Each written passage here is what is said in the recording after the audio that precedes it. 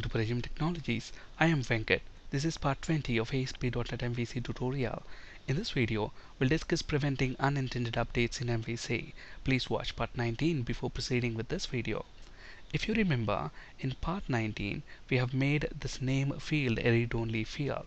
And we also discussed how easy it was to use tools like Fiddler to create a post request, and then we have changed the name property of the employee within that post request.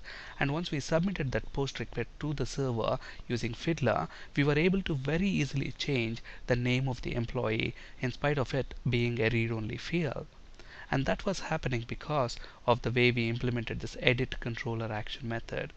In this video, we will discuss how to prevent these type of unintended updates. I'm going to make a few changes to this edit controller action method. The first change that I'm going to make is, instead of passing this employee object as a parameter, I'm going to pass the ID of the employee that we are going to edit. Okay? And then the next change is, I'm going to move this line from there to here. So we have this employee business layer object, and this object has got employees property, which is going to list all the employees, and out of that list I want that single employee whose ID matches with the ID that we are passing into this function. Okay, so this is going to return an employee object back, the employee that we are editing. So I'm going to store in a variable of type employee.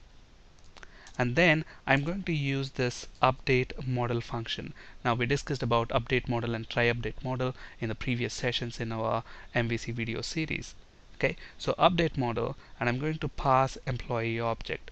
So what is this function going to do for us?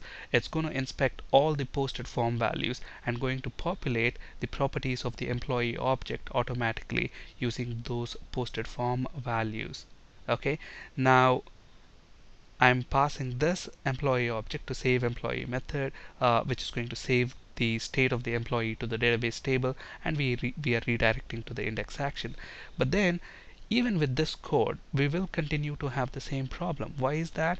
Because if the posted form contains data for name property, it is going to use that and bind the employee object. So in the previous session, we used Fiddler to generate that post request.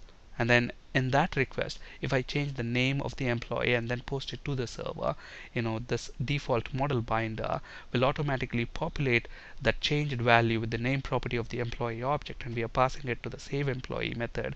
So it's gonna change the name of the employee again. So we will continue to have that problem.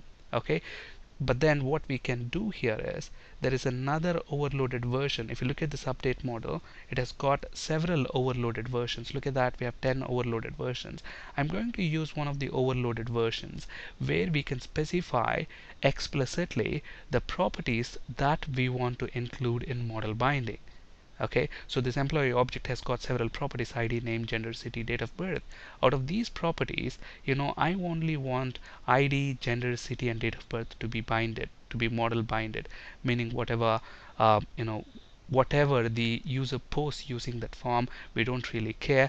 We are only interested in ID, gender, city, and date of birth properties. We don't want name to be included in model binding.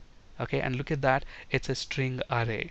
So I'm going to specify that here, the properties that I want to include in model binding. So this is the overloaded version we are using. Since it's a string array, I'm going to create a new string array, and then I'm simply going to specify my properties here. And just to speed things up, I have these properties already typed. It's a comma separated list, it's a string array. So ID, gender, city, and date of birth.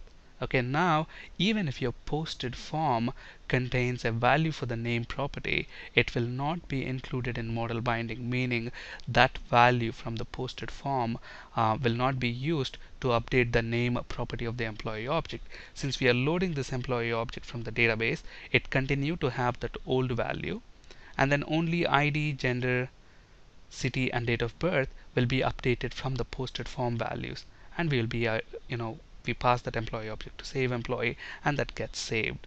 Let's run this and see if it works in the first place. Okay, and another thing to keep in mind, look at this, I have an error here. It says that, you have, there is already a member called edit with same parameter types. Now if you look at our employee controller, there are two controller action methods with the same name. This edit controller action method, since it's decorated with HTTP GET, it's going to respond to the GET request, whereas this one is going to respond to the POST request. But then as these methods have the same name and same number and type of parameters, we will have that compilation error. To fix that, I'm going to change the name of this method to edit underscore post.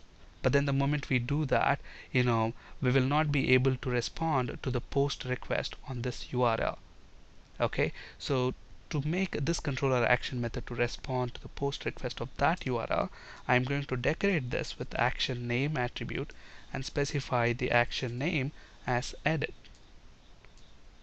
With that change, let's go ahead and run this and see if the update works as expected. So I'm going to navigate to employee and index action.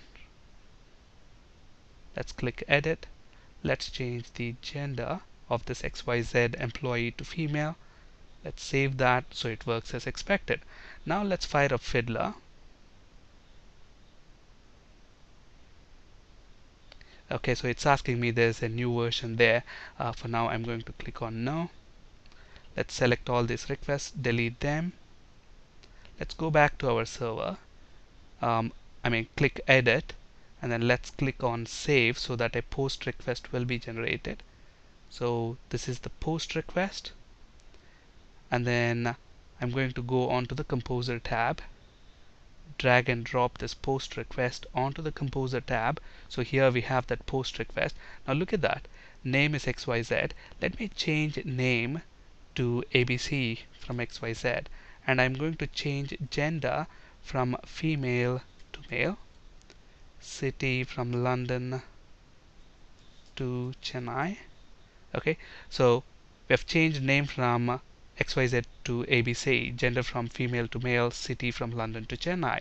Now let's go ahead and execute this query. Now before that, let's actually check the data of that employee. So XYZ female London. Let me click this execute button. Okay, so that got executed. Now let's go back to the database, execute that. Look at that, the name of the employee has not changed, but I was able to change the gender and Chennai. So even using tools like Fiddler, I wasn't able to change the read-only field. And why is that? Because we have explicitly specified what properties we want to include in model binding. Okay, and this list is also called as white list or a black list. This is a very common interview question as well. They can ask you, how do you prevent properties from being binded automatically? You can use include and exclude list. This is an example of include list. It is also possible to exclude. In this employee object we have got total 5 parameters: ID, name, gender, city, and date of birth. Out of them, I want to exclude just name property. Okay, so if you want to specify an exclude list, you can do that as well instead of using include list. And if you want to specify an exclude list, I can use this version of update model. Look at that, which is going to take the model object, and then there is another parameter called prefix, include properties, and exclude properties. Let's actually do that practically. Let's flip to Visual Studio. So here we are using the include list. Instead of that, I'm going to use another overloaded version. Look at that, there is another overloaded version where we can specify. Look at this version. Here I am passing the employee object, and the next parameter is a string parameter of type a prefix parameter. The next one is include properties. I'm going to pass null for these two parameters, and finally we can specify exclude properties. So what I'm going to do is I'm going to specify null there and null there, and obviously I'm going to use this overloaded version. This list now is going to act as an exclude list, and instead of specifying ID, gender, city, date of birth, I'm going to specify I want to exclude name property from model binding. So it's going to include all the other properties except name property. So with this change, it should still continue to work in the same way as it did before. Alright. On this slide, you can find resources for ASP.NET, C# and SQL Server interview questions. That's it for today. Thank you for listening. Have a great day.